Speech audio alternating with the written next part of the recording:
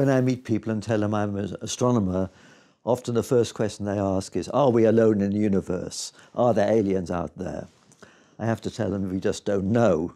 There could be, and it's a fascinating question, but we don't know very much about life in the universe at all.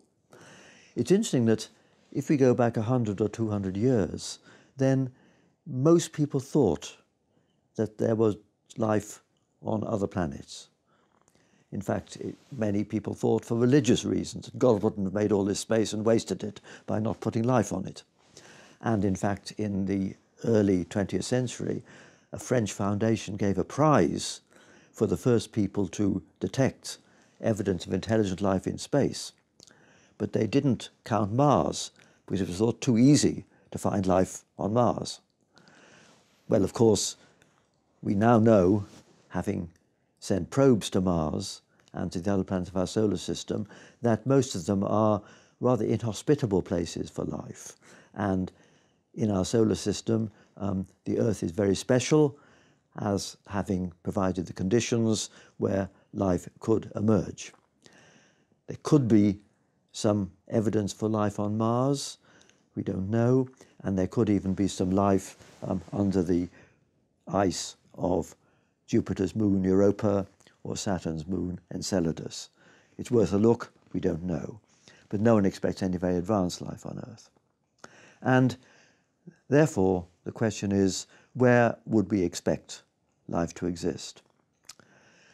One of the big developments in astronomy in the last 20 years has been realizing that most of the other stars in the sky are orbited by retinues of planets, just as the Sun is orbited by the Earth and the other familiar planets.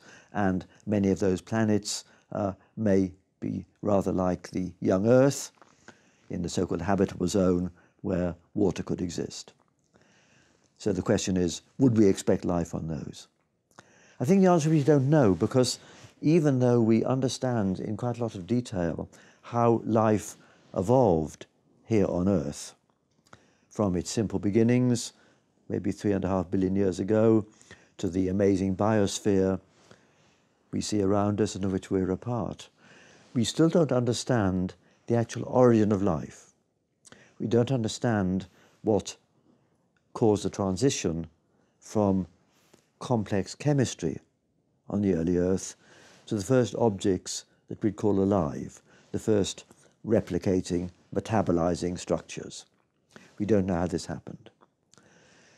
People are starting to think about this. It used to be something which biochemists relegated to the box of too difficult problems, which was important but not timely. But people are working on this now, and I'm hopeful that in the next decade we will have a fairly convincing story for how the very first life formed on the Earth. And when we have that, it'll tell us two important things. It'll tell us first, was this some very rare fluke which we wouldn't expect to have happened elsewhere? Or is it something which we would expect to happen in any environment that was rather like the young Earth? That's one thing. It'll also tell us whether the particular chemistry of life on Earth, DNA and RNA and all that, is unique, or whether there's a possibility of some quite different kinds of chemistry. Maybe even chemistry that doesn't need water. Could there even be some kind of life based on methane on Saturn's moon Titan, for instance, where we know there are rivers of methane? We don't know that.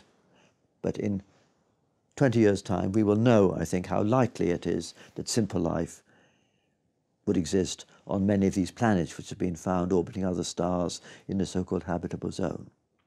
But even if simple life is common, we don't know how likely it is that it would have evolved in the kind of way that happened on Earth into something as complex as our biosphere and with intelligent life.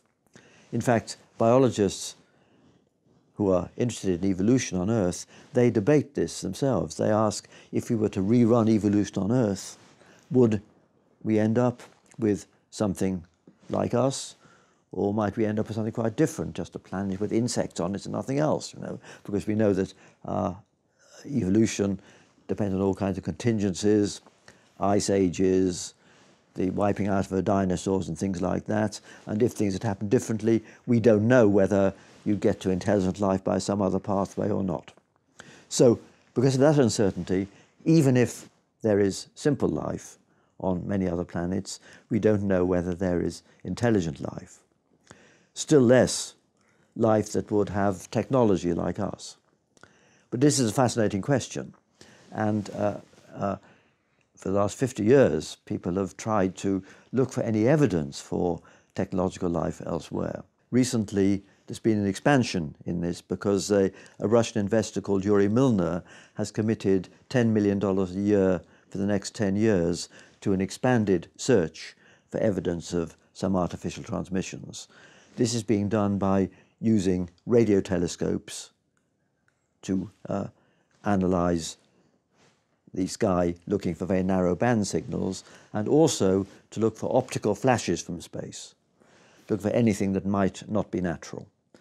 And if you get a very narrow frequency range signal, it might be artificial, and ditto in the optical, or some very short-lived pulse. So this process is worthwhile as possible evidence for life in space. But of course, there's a famous dictum in this game called absence of evidence isn't evidence of absence. So even if we don't see anything through these techniques, it doesn't mean that there isn't intelligent life, because they might not be sending out a signal, they might be living a contemplative life and not trying to communicate. We have, of course, absolutely no idea what might exist out there in the form of intelligence or technology. If we're guided by the Earth, then we would imagine that the kind of organic life, such as us, will be superseded by some kind of inorganic electronic life. The reason for that is that there may be some limit to the amount of intelligence you can store in the sort of hardware that we have inside our skulls, and that can be surpassed by electronic hardware. So post-humans, if they are more capable intellectually than us, will probably not be organic at all. And they will, of course, not want to be on the Earth, because they may not need gravity, they don't need an atmosphere, and so the future of intelligence on Earth, the post-human future, probably lies away from the Earth. And that suggests that if there's another planet where life has evolved in the same way as it has on Earth, then if it's lagging behind the Earth, then we won't see anything. Whereas if it's ahead of the Earth, then what we would detect would be not evidence for organic civilization, but evidence for some machines which may have escaped their home planet and are electronic. It's most unlikely, if we think of the time chart, that we would catch another civilization so synchronized with us that it would be in the same stage that we are. It'll either be so far behind that we don't detect anything, or so far ahead that we detect something that is inorganic. And the great Russian scientist Nikolai Kardashev speculated many years ago that there could be some entities which have got so far beyond human powers that they've been able to actually engineer on the scale of a star or a galaxy. So we should be mindful that we should be looking for some evidence for some artifacts on an astronomical scale. We should also, incidentally, look for evidence of artifacts in our solar system, because if aliens had been here before, they might have left some traces. So we should keep our eyes open for any kind of evidence for something artificial. Now, I'm not holding my breath for success, but I'm very glad that there are these programs now, in particular the one that's funded by Yuri Milner, which mean that we may have a chance in our lifetime of answering the fundamental question, are we alone or not? A fascinating question for all of us.